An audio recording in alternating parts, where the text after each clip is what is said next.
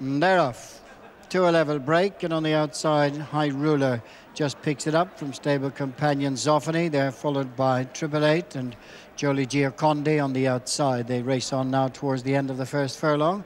High Ruler going along a couple of lengths in front for Shamie Heffernan, being tracked by Zoffany, Johnny Murtha, and then Triple Eight, Pat Smullen on the inside of Jolie Gioconda and Chris Hayes. They make their way on now down towards the end of the back straight.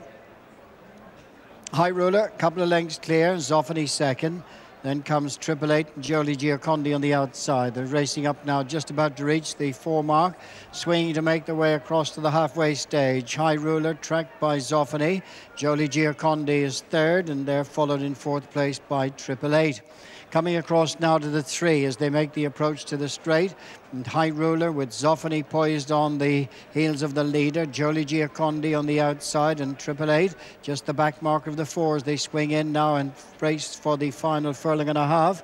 And on the rail, High Ruler, Zoffany in the centre, Jolie Gioconda and Triple Eight racing on now towards the final furlong. Zoffany moves strongly in the centre to pick it up from High Ruler. Jolie Gioconda is next, and then Triple Eight as they head inside the last 200 yards now. Zoffany eases to the front. High Ruler on the inside of Jolie Gioconda and Triple Eight running up towards the finish.